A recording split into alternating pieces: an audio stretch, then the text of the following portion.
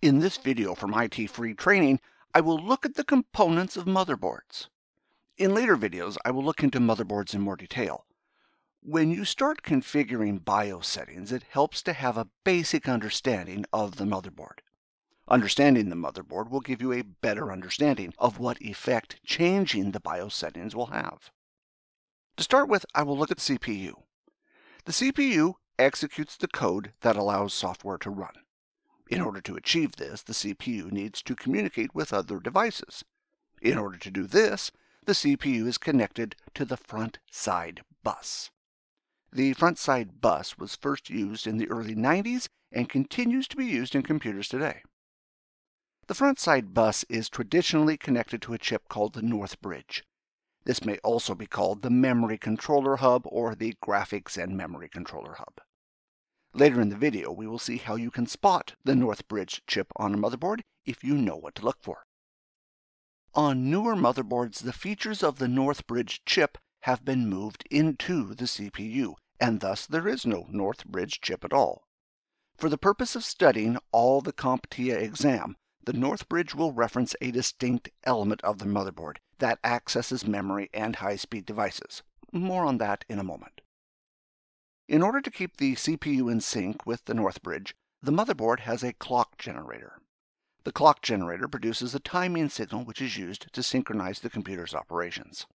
This timing is crucial for the front side bus, but it is also used for other operations on the motherboard. The CPU requires data in order to operate, and thus the memory slots can be connected to the North Bridge or directly to the CPU. Nowadays, the video card is also a high-speed device and may be connected directly to the CPU. Newer motherboards will use PCI Express for the video card, while older motherboards will use an AGP slot. Depending on the motherboard, other devices may also be connected to the North Bridge. For example, USB 3 or SATA 3. However, lower-speed devices like USB 2 and SATA will not. This is done this way because you have limited bandwidth in the front side bus, so you essentially want the fastest devices connected directly to it. In order to connect lower speed devices, the computer uses an internal bus that is connected to the North Bridge. This internal bus is also connected to a chip called the South Bridge. The South Bridge is connected to lower speed devices. Lower speed devices don't have the need to transfer data as quickly. Thus, there is no need for them to be directly connected to the North Bridge or the CPU. The South Bridge will connect to devices like the PCI bus, mass storage, and audio devices. Not all devices are connected to the South Bridge. There are still some devices that, when compared with everything else in the computer, are very slow. To connect these devices, the computer uses one last bus. This bus connects the South Bridge to the last remaining devices. On older motherboards, this was achieved by a chip called the Super I/O chip. The Super I/O chip connects the serial port, parallel port, mouse, and keyboard. In the very old days of computing, these devices had separate chips to connect them. As computers improved, all these functions were combined into one chip called the Super I/O chip. The Super I/O chip was later included in the South Bridge. The BIOS or UEFI chip is also connected to the South Bridge. Essentially, when the computer starts up, the code from the BIOS, which is not that big, is copied to memory, and thus you don't need a fast connection to it. That is all the major components of the motherboard. In later videos, when I start looking at BIOS settings, you will start to understand why certain settings are found in certain places.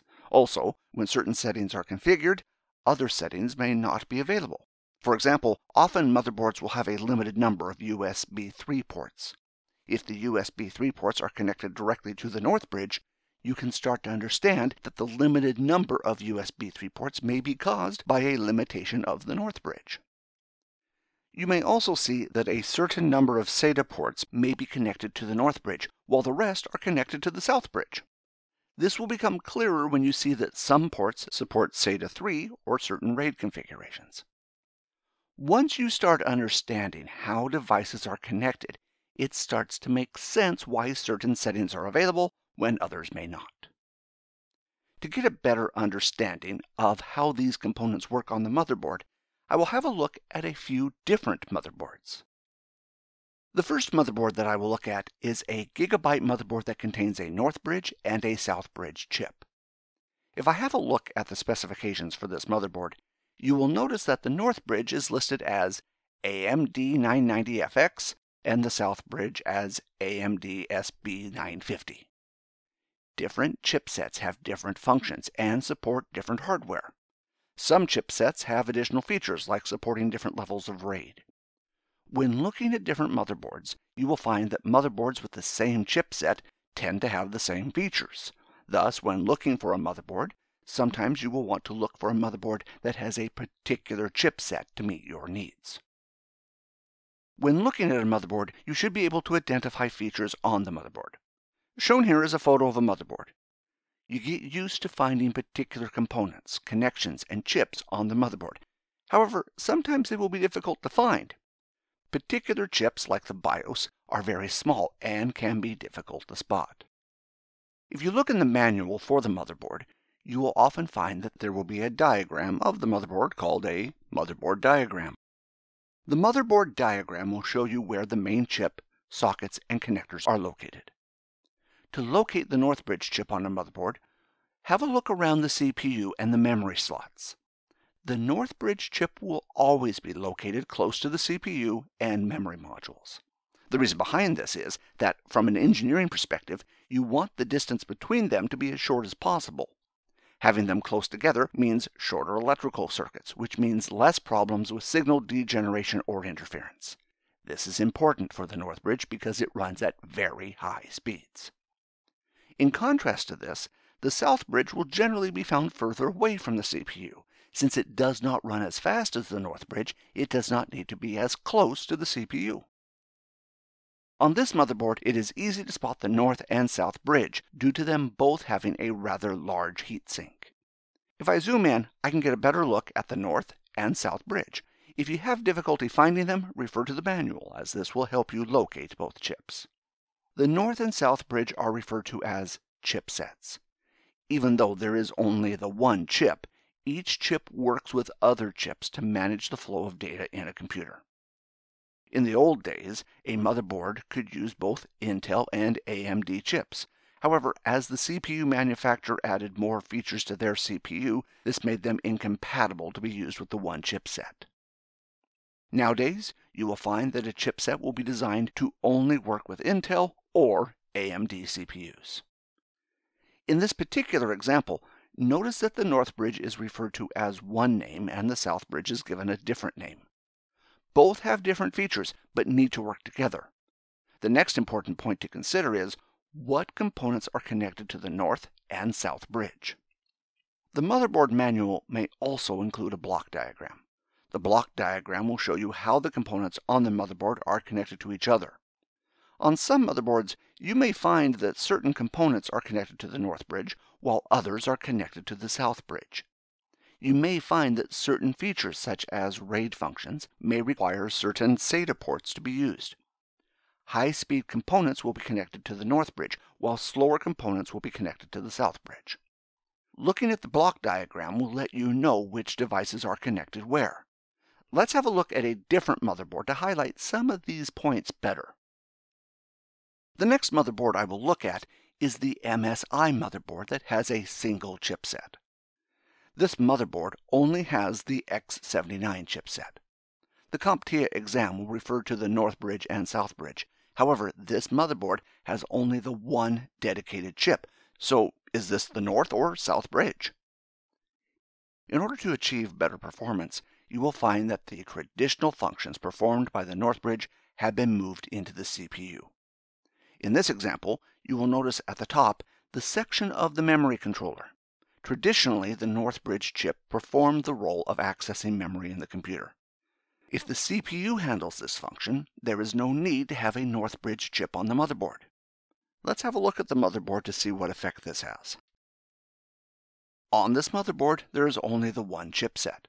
As before, it is easy to spot as it has a heat sink on it. Since the North Bridge functions are performed by the CPU, this chip is essentially the South Bridge. On this particular motherboard, there is also a heatsink at the top of the motherboard with military class written on it. This may lead you to think that this is the North Bridge. Remember, the North Bridge connects high-speed devices. This includes memory, video cards, or other high-speed devices. For this reason, the North Bridge will often be placed in close proximity to memory, the CPU, and the video card. In this case, it is in close proximity to the memory and the CPU, but not the video card. I also had a look under the heatsink, and there are a number of components for regulating power rather than being a single chip. Thus, there is not a North Bridge under this heatsink. Once you start looking at more and more motherboards, you will get better at quickly spotting the North Bridge and South Bridge chipsets. The next point to consider is the location of the South Bridge.